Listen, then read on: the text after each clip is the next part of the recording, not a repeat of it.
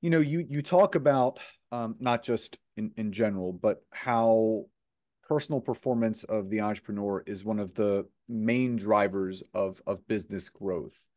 If someone was to ask you, how is that, and what led you to feeling that obviously personal performance is one of the main drivers, how would you explain to someone that maybe not doesn't realize that it actually acts as one of those drivers towards success? Yeah, so I think whatever it is that you want to do, whether it's lead flow or it's growing a brand or it's reaching out to people that you should be reaching out to, first of all, you can do more of it.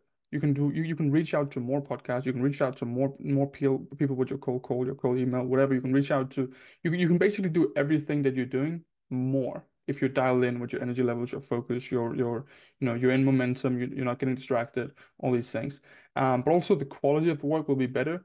So right now, if I were to write a bunch of copy for my ads on my website, or I was about to go on a sales call, I was about to go on a podcast like this, I would rather have the right energy. I'd rather feel good. I'd rather be focused. I'd rather be my best self. And we see these athletes, right? An NBA, NFL player, and they do every single thing in their power to put themselves in situations where they can perform, right? They're in a position to perform.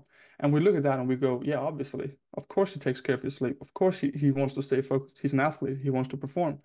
Yeah, but what about the entrepreneur that has a team he needs to lead? He's on camera a lot, maybe if he's doing a lot of content, stuff like that. He's writing, he's communicating, he's sometimes, working a lot of hours.